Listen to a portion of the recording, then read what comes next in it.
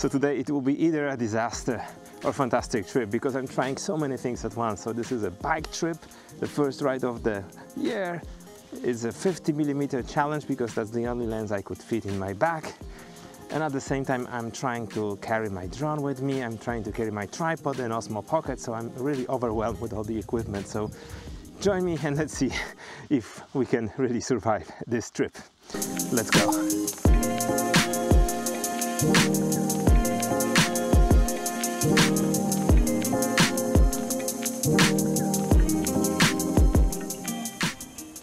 So I didn't travel a lot, just around 100 meters further down the road I found this nice spot where you have a huge panorama of all the surrounding mountains and hills, and while this is not the best weather or actually time of the day, it's 2 p.m. To take such photos. I think this is a good spot to really visit in the morning or in the evening during the sunset and sunrise, because you actually could have some atmospheric effects that could really strengthen the views. However, I will still take a picture. I will take it with my 50mm lens, and I think 50mm lens is great for such places because it preserves you the relations between foreground and the background, and then when you look at those images later on you can actually see where things are, how big they are, and you can really relate to the scene. So I will take a couple of pictures with the aperture around 9, I think, because it should be enough in terms of depth of field, and this is the aperture that doesn't really get into the diffraction effects that will soften the image. So definitely I will take a shot, eat some lunch and move forward. So I have some downhill road waiting for me, then I will need to come back here. So let's see.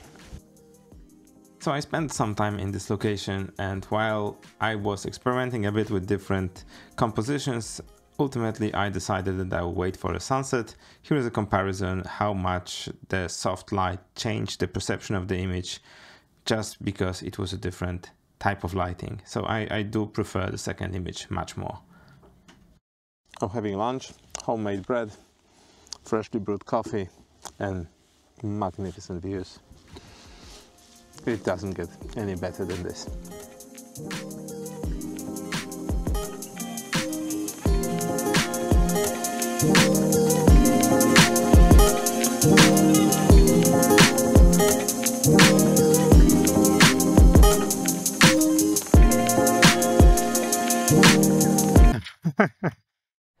I was so tired after this climb that I forgot to use the real mic, and I also forgot to have an English version recorded. So yeah, I wasn't expecting that. So I found another scenic bench. The views here are amazing, although I don't see a single photo. It's too busy. Too many things happening at once. So I don't think I can actually compose anything here. There is this nice lone tree, but it's sticking out of this dark forest. Let me show you. Right, so yeah, it's a lonely birch tree. I don't know, but I don't see how I can compose it. And as you can see, there's a lot of stuff going on in the foreground. Nothing of a particular interest. There is this nice view over here, but everything is blocked, and this lone tree doesn't really look that much attractive. So I think I'll pass. It also feels almost like this journey is all about surviving the bike and the trip. It's much too steep. I didn't anticipate that.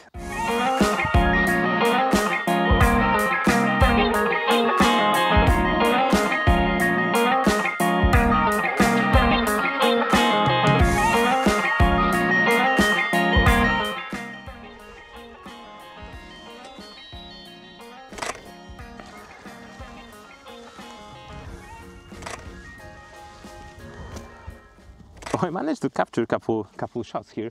So there are a couple of things that I'm looking for in this particular scene. So the sky is completely blue, so it doesn't make sense to include it in the frame. So what I'm doing is I'm trying to position those trees behind me against the backdrop of the valley, and I think with this it looks much more interesting, and you can have some multiple dimensional planes it looks pretty cool. Here in that direction I am actually looking to frame the picture with this fresh greenery around here, because on the other side, on the hill down there, there's also some greenery which has similar color like this one. I do believe that all of those green trees are fresh beer trees that just started to grow in the spring, so I think it will look quite good.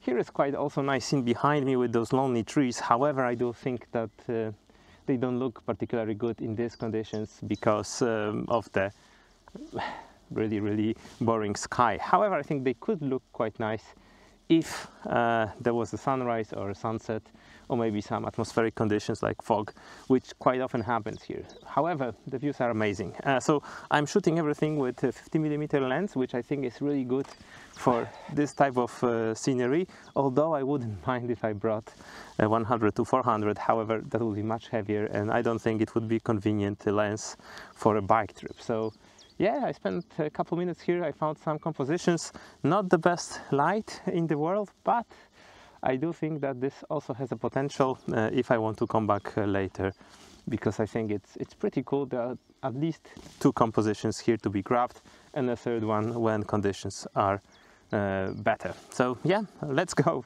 and see if there's another spot that we can photograph. I think actually this looks much better after this crazy climb. This part was pretty flat, so yeah, I'm enjoying myself and I started to regain some breath. So yeah, all good.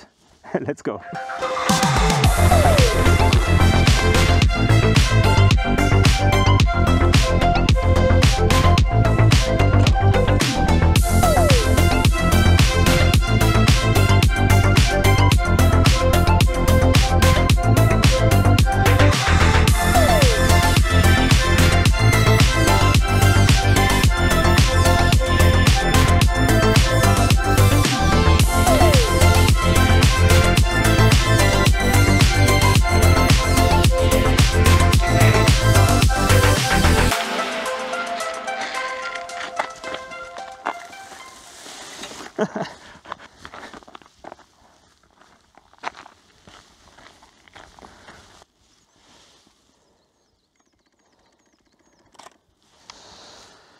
The views are amazing.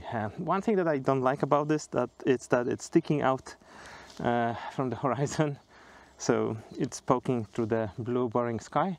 But I will try to make like a symmetric composition. Maybe it will be enough to make it interesting. If not, I can also close the view by the trees that are on the right side of that. So hopefully, yeah, we can make a nice composition.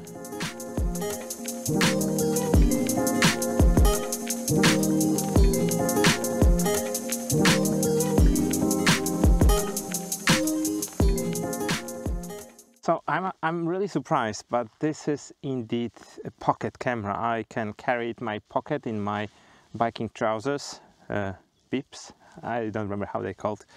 Anyway, I can put them there in the case. I put the case with an opening facing outwards, so the moisture and sweat doesn't get into the lens. I've seen that as a problem in my recent trip where I kept it in another pocket.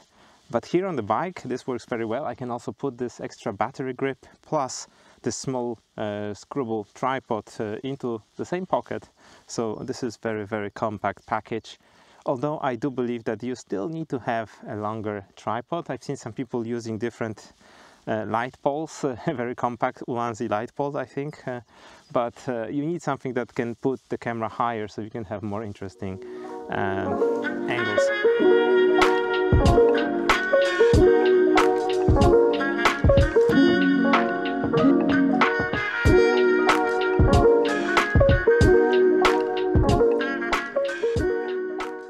So I reached a point that I was supposed to pass and go one stop further. However, I think I'm done for today, at least in terms of shooting video and biking and shooting photos.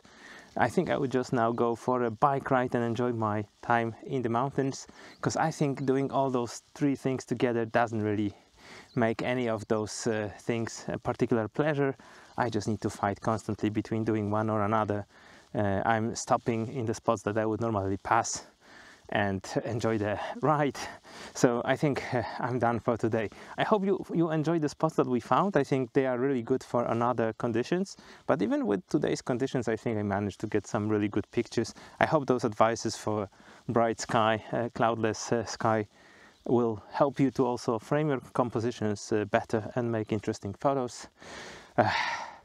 Thank you for joining me. I hope I will have strength to go back to my car. I hope you enjoyed this one. Subscribe, like, and see you in the next one. Bye.